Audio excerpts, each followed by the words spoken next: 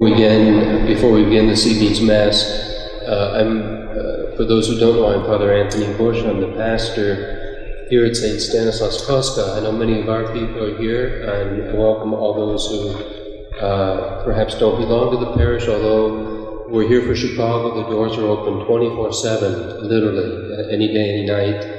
The doors are open for prayer. So we happen to be we're very happy this evening to have you here and to welcome Veritas Bonitas Pulcritas, Truth, Good, and Beauty, this organization that has made this possible. It's a lay apostolate that brings the traditional Latin Mass to the various beautiful parishes and chapels and shrines around the Archdiocese of Chicago. We're extremely happy to have Father Charles Fanelli, who's well known throughout the Archdiocese and deeply respected, a holy man. We're very happy to have him here at St. Stanislaus Kostka, this sanctuary of the Divine Mercy. The parish is celebrating its Jubilee year, so this is our 150th Jubilee year. This is perhaps the first Mass of the ancient Roman Rite celebrated here perhaps since the late 1960s. So doing this, having this Mass celebrated during the Jubilee year is a great blessing to us to be able to enter into the sacred liturgy, the sacred mysteries in the way that our ancestors did, certainly from the time that the parish was founded 150 years ago, but going back, many, many, many centuries to the beginning. So I welcome all of you. We're extremely happy to have you here this evening. Just a few points to make. For many, this may be the very first experience of the extraordinary form of the Mass, the Roman Rite.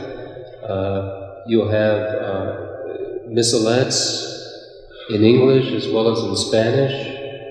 I believe in Polish as well. We've prepared something. I ask that you return those at the end of the Mass, if they be returned. If you not take those home. This belongs to the Veritas Bonitas Pulcritas.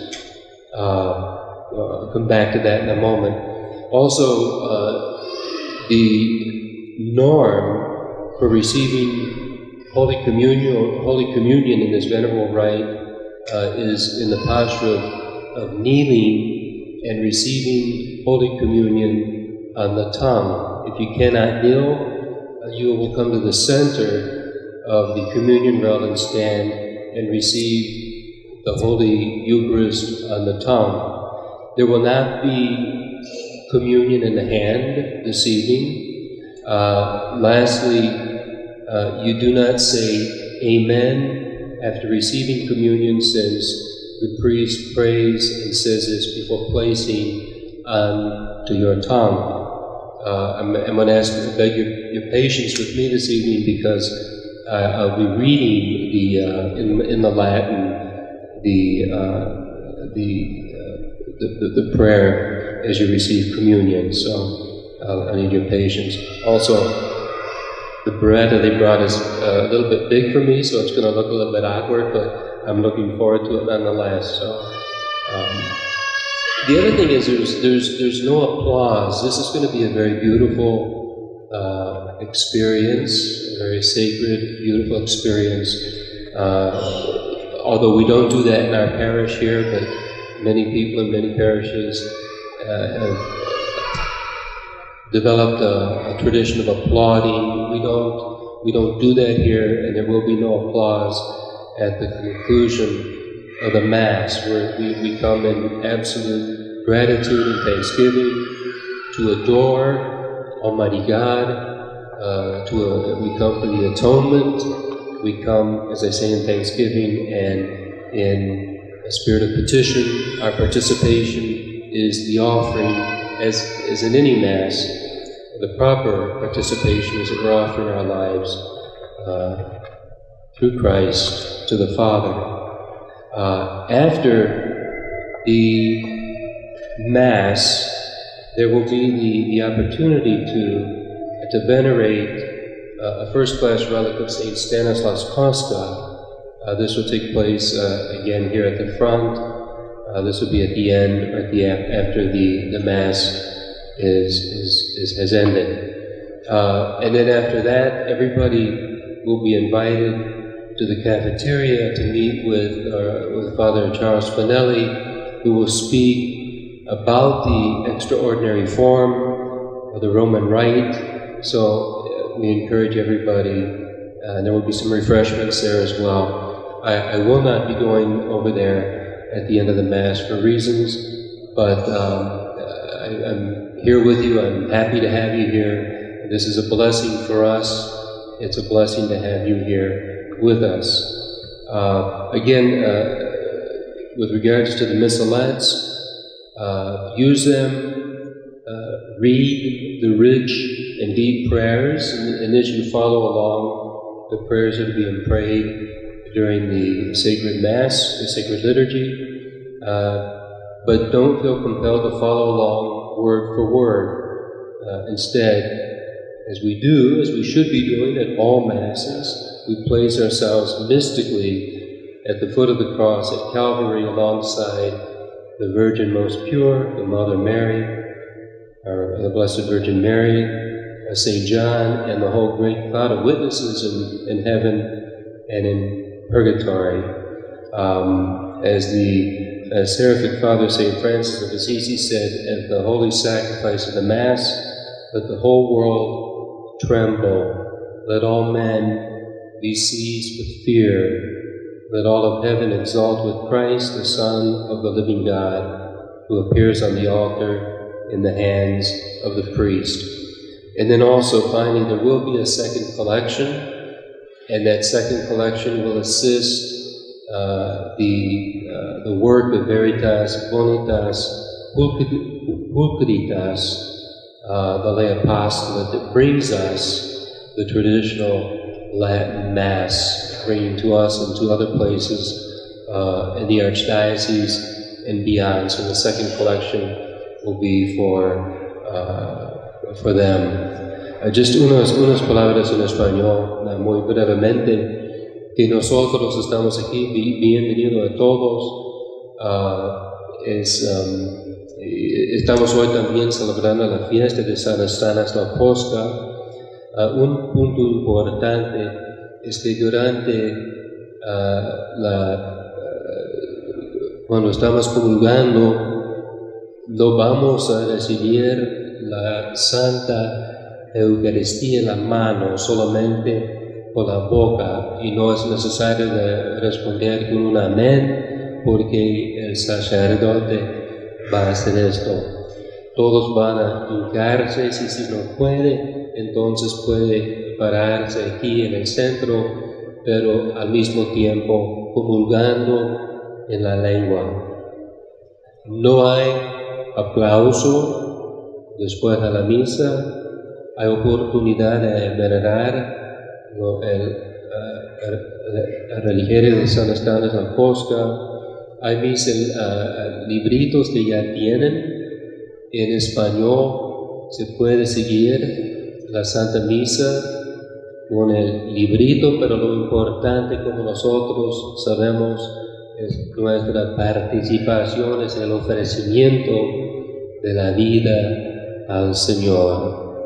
A Cristo, por Cristo, a nuestro Padre que está en el cielo. Después de la misa, los libritos deben dejar aquí porque pertenecen al grupo Veritas Bonitas Pulchritas, el grupo que está ofreciendo esta Santa Misa. Tenemos aquí el Padre Carlos Fanelli, muy popular en la arquidiócesis. Y también, pues yo pienso que es todo. La segunda colecta es para este grupo, para ayudarles para ayudarlo en su apostolado. Es un apostolado laico, llevando la misa en latín por toda la arquidiócesis y más allá. Entonces, en este momento, Beata va a brevemente traducir todo en polaco. Bienvenido a todos.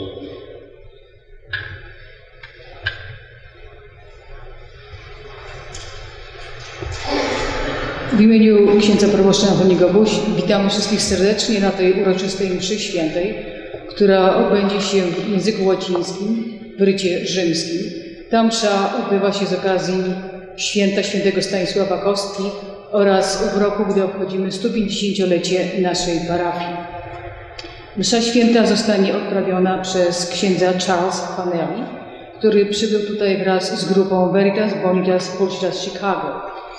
To jest grupa, która przychodzi do różnych kościołów i kaplic i przybliża nam tą mszę świętą w rycie rzymskim. Parę szczegółów odnośnie tej mszy. Msza święta, która będzie odprawiana w języku łacińskim, Państwo dostali książeczki, żeby ułatwić uczestnictwo w tej mszy świętej. Prosimy o oddanie tych broszurek pod koniec mszy świętej, zostawienie z tyłu kościoła. Komunia święta będzie udzielana w pozycji klęczącej i będzie to komunia święta udzielana, nie będzie udzielana na rękę, tylko na język. Jeżeli ktoś nie może klęczeć, prosimy o podejście tutaj przed ołtarzem i przyjęcie komunii świętej w pozycji stojącej. Po mszy świętej będzie można adorować relikwie świętego Stanisława Kostki. Również po zakończeniu mszy świętej zapraszamy wszystkich serdecznie do szkolnej stołówki na skromny poczęstunek, gdzie ksiądz Charles Fanelli również wyjaśni nam historię i tradycję tej mszy świętej. Czyli serdecznie zapraszamy do uczestnictwa. A jeszcze jedna informacja, że druga kolekta dzisiaj zebrana jest właśnie, żeby wspierać tą grupę Veritas Bonitas Pulchras Chicago, żeby mogła dalej propagować tą mszę świętą również w innych parafiach. Serdecznie dziękuję za uwagę.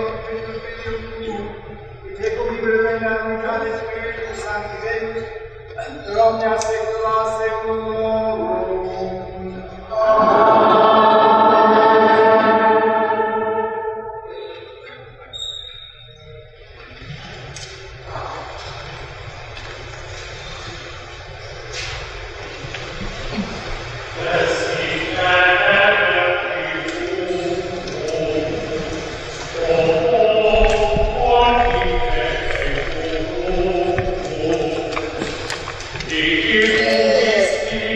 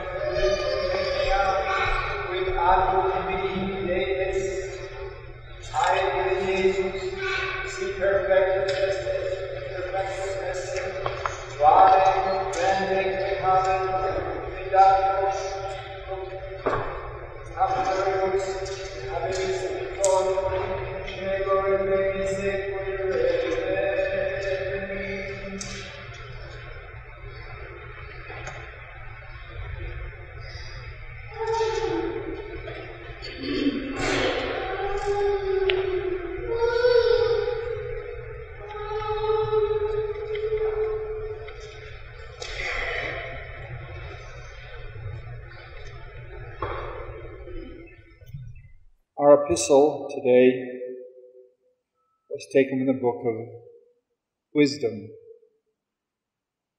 The just man, if he be prevented if he be prevented with death, shall be in rest.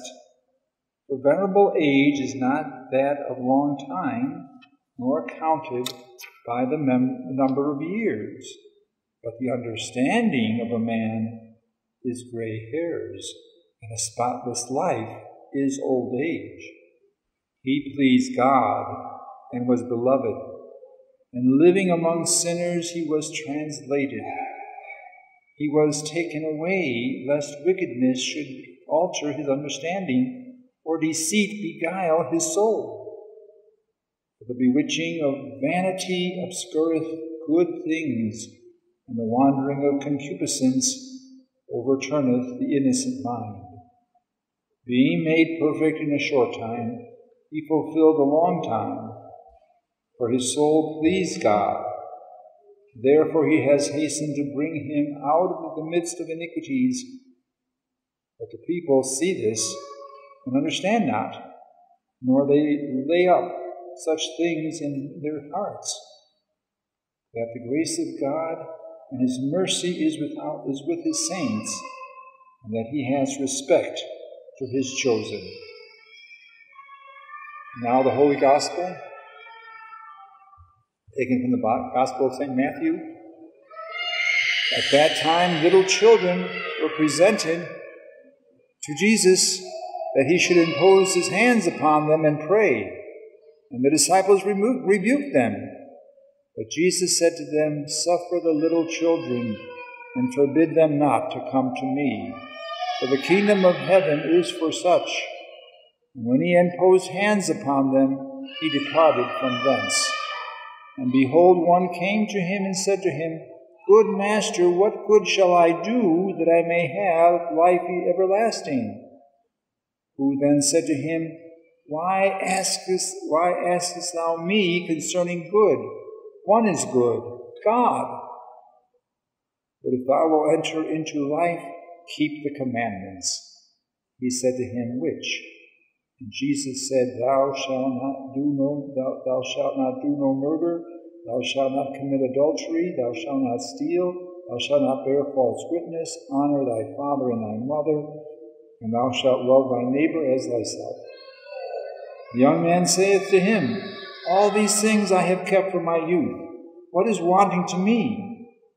Jesus said to him, If thou be perfect, go sell what thou hast, and give to the poor, and thou shalt have treasure in heaven, and come, follow me. And thus the reading of the Gospel. Praise to you, Lord Jesus Christ.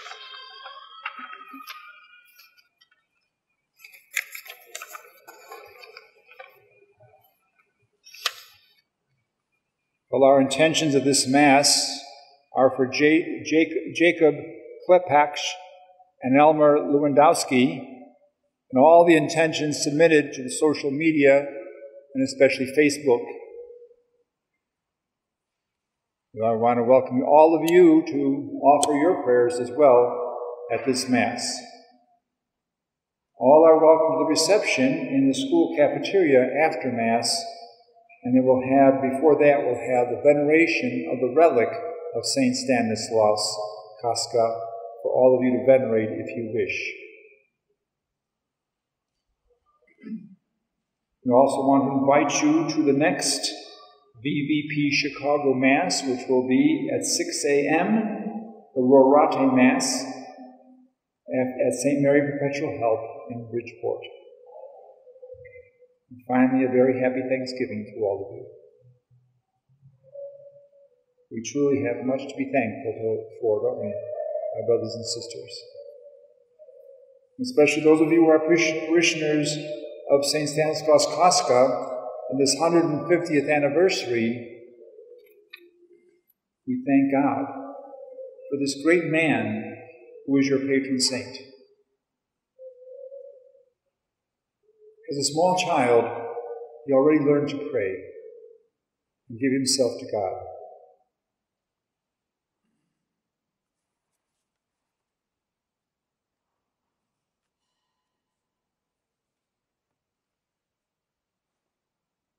He grew in what we know now as, in Opus Dei, say, the presence of God. The presence of God. Talking to God all day long. Using aspirations and thoughts to keep contact with God throughout the day. This is what St. Stanislaus did ever since he was a child. He was always talking to God. Always talking to God. And what was the result of this talking to God? And when he had to face beatings and persecution, what did he do? He bore it without a word, didn't he? St. Stanislaus endured all kinds of sufferings, but without ever mouthing a word of complaint. That's what God did for him, huh? Because he kept contact with God. And God rewarded him. Moreover, he was always meek and humble. Very difficult. You know that, don't you? It's hard to be humble, isn't it? We're all overcome with pride everywhere. We think we're best. We're number one, huh? But not Stanislaus. He was a meek and humble man. So when he joined the religious order, his fellow monks said, "My goodness, where did this man get this meekness, this humility?" They were amazed at him. He slept little, but he stayed up, often with our Eucharistic Jesus. He never left for any appointment without stopping in the church and saying hello to Jesus. That's how much Jesus was in his heart and his soul because of his presence of God. He did so much. And finally, he prepared the day before he was to receive Holy Communion. You know, in those days, they didn't receive communion every day, did they? But he prepared the day before so that on the day of communion, he was ready to receive our blessed Lord. Sometimes we're so distracted, are we not? Sometimes we're so distracted, even walking down the communion line. We're thinking about everything else. Huh? Now, what would happen if we learned the presence of God? Huh? What would happen? Well,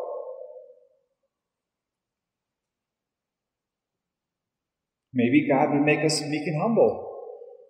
Wouldn't that be something? Get rid of all my pride? Oh, that'd be terrific, wouldn't it?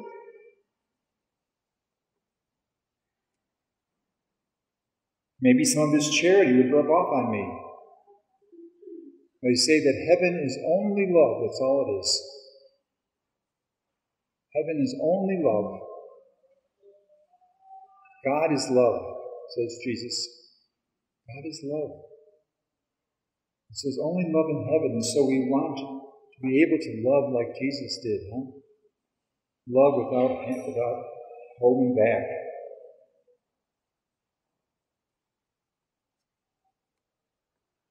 Well, if we had presence of God, we could have a relationship with all three persons of the Blessed Trinity. Yes, we know the Father who made everything. Yes, we know Jesus, but sometimes the Holy Spirit gets lost. But having presence of God, I can have a relationship with all three persons of the Blessed Trinity. And with all the saints, too. I could become a real good friend of the Virgin Mary, St. Josaph, and of course St. Stanislaus. How beautiful, my brothers and sisters. And how happy would God be, huh?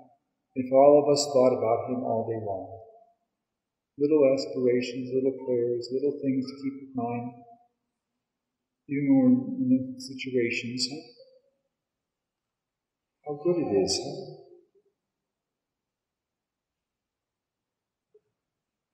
Mary was so happy, when she was able to say to the waiters, do whatever he tells you.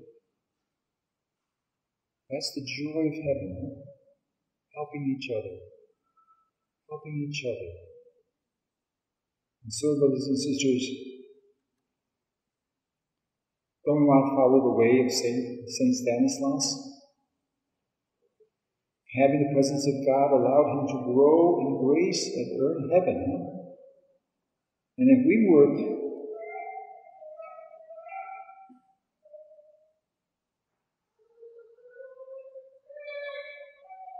we work ourselves for this virtue, cannot we also gain heaven ourselves? Let's ask our blessed Lord to help us. And as we read the Gospel today, God bless the children who are crying out. In the name of the Father, the Son, and the Holy Spirit. Amen.